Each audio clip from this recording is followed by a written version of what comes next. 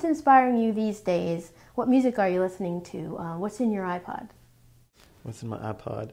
Well, let's see. I am really into a band called Dirty Projectors.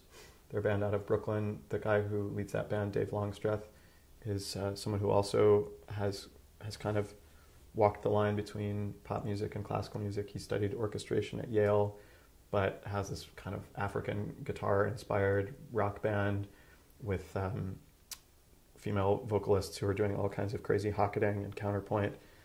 I think that's a really exciting band. There's a singer, folk singer, who doesn't actually write his own songs, named Sam Amidon, who's a sometime New Yorker. I don't know that he actually has an apartment at the moment, but he sings old folk songs, which are arranged, sort of orchestrated by this young composer, Nico Muhly.